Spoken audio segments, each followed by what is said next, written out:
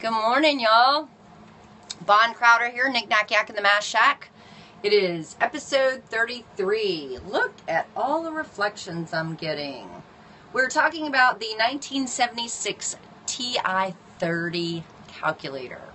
So, I'm Bon Crowder with math4.com, at math4 on all social media. And we're here live on Periscope. Hi, Huddle T. I do this every morning at 5 a.m. Unfortunately, I am in the process of fighting with, okay, that's a little better in the lighting. I'm fighting with the internet. It just doesn't stinking work this morning. So, obviously it's not y'all's internet, it's my Wi-Fi.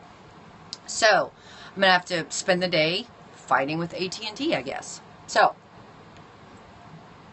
let's get on to, that's why I'm late. That's the point of that whole on and on. Look at that beauty. Isn't that wonderful? Okay, so it takes a 9-volt battery, which I had, and it turns on. Isn't that wonderful? All right, so look at, can you look, let me see if I can get rid of glare and see look at all the functions and how neat they are. You know, and this is the calculator that has that here, can you hear the click?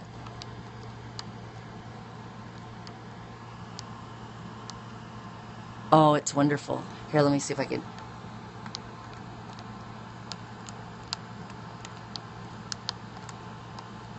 Am I clicking numbers? There we go. You're getting more and more. Where are my numbers? Oh, I'm clicking functions. Some of those, like, oops, like the 2 doesn't quite want to work that well. Isn't that cool? Ah, it's so neat. So, anyway, it totally works. I did have to replace the battery because I had turned it on a while back. However, when we forget in our day and age that there is an off button on these calculators. So you have to make sure to turn it off. And if you inadvertently squish it or something and turn it on, it stays on and it runs down the battery. So, look what else this jewel has. The original case. Isn't that awful? It's like a plastic denim. Inside, the owner's manual. Look at what it's called. An electronic slide rule calculator. Electronic slide rule calculator. How funny is that? Oh, it's just beautiful. So let's see. And it's done like, you know, like you're a little police officer. Very, very 70s. And apparently there's optional accessories. Hang on. Oh, here you go. There's some initial display. Oh, it does have an automatic turn off. Electronic control, as opposed to switch control of on and off, allows the calculator to minimize power consumption by displaying a number for only a limited length of time. How technologically advanced. The display reverts to a traveling decimal point after typically 25 to 50 seconds of non-use. As soon as any key is pressed, the display is restored. The safest method of reactivating the display is to press EXC twice. The safest? Like if you press the 9 button, the whole thing is going to explode? I don't know. This ensures that calculations in progress are not effective. Incidentally, ensures is spelled with an I, and I'm pretty sure that if something is insured, it's supposed to be an E. This ensures that calculations in progress are not affected and that processing continues as though nothing had happened to the display. So let me turn this on, and we can yap for a little bit, and I'll show you the other things, and then we'll wait till it has the traveling decimal place. I remember that. My dad had one of these. Okay, so let's see. This is, look at that copyright. Copyright 1976. Can we get that? Does it focus? No, of course not. Too close. Copyright 1976. Here I am Zippo Wi-Fi connected with a phone to the entire world via something called Periscope, talking about a 1976 thing. Just the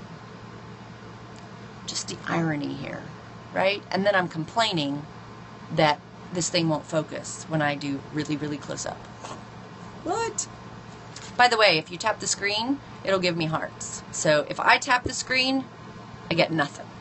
So I can't even give myself hearts. How is it that you can't love yourself? I don't know. Anyway. Okay, so there's no more pretty pictures really in here, although it does have the serial number written by somebody. Oh, and on the back, it's got David, and then C-A-L-C, David Kalk. I'm pretty sure that guy's last name is not Kalk. So I'm not sure where I acquired this. You know, people give me all kinds of weird stuff. They go, oh, look, I found this in my basement. You're a math person, you want it? And of course I say yes. Okay, what's the other thing? Oh, yeah. So it has the Texas Instruments optional accessories for the TI-30. Look at those cases. That's hideous. They're awesome. Oh, it's a form. And look, TI still has the same little logo. It's so sweet. See your local TI retailer, or you can order it. I wonder if it says allow 4 to 6 weeks for delivery. Okay, so check or money order, right? Handling charge in Lubbock, Texas.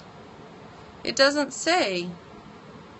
I wonder what would happen if I mailed this to them and ordered it. They probably would send me back a note that said, you're a lunatic. Ooh, rechargeable kit. Apparently there was one with this. There's a biorhythm thing in here. This is totally not part of it, I'm sure. Does the TI-30 do biorhythms? Oh, it's fun to chart your biorhythm with a TI-30. Holy cow, that's awesome. Okay, this is goosebumps, total goosebumps. I'm going to figure this out because, okay, so maybe tomorrow or next week we'll do my biorhythm calculator that doesn't work, which is such a sad thing. But it was so much fun to have. So maybe I can figure out, maybe I can kick it or something, get it working. Anyway, so oh, do we have the traveling decimal? Oh, we have the traveling decimal place. Do you see it? There it goes. Dee-dee-dee-dee-dee. Dee-dee-dee-dee-dee. Oh, I love it. However, it doesn't actually turn off. So you actually have to hit the off button. Again, like I said, my dad had one of these. And what a memory. What a memory. What fun to be able to browse and peruse. I appreciate you jumping in with me to look at this and enjoy it with me.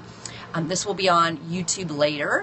If you go to math4.com/KKY, I'm posting all of these on a Tumblr called knick-knacks.tumblr.com, or you can just go to math4.com/KKY. This has been episode 33. It is July 29th, 2015. And I'm pretty sure that, what is it? 1976 to 2015, 75, 85, 95, 105, 115. Oh my gosh. That thing is 39 years old. And I'm older than it. What? Okay, so July 29th, 2015. So in 39 years, we're going to look back on this. It's probably going to be destroyed.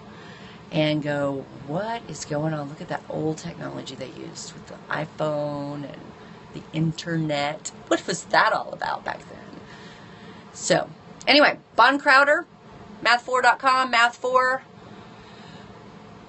on social media at math4, math4.com/KKY. That's Knick-Knack Yak. This is Knick-Knack Yak in the MathShack.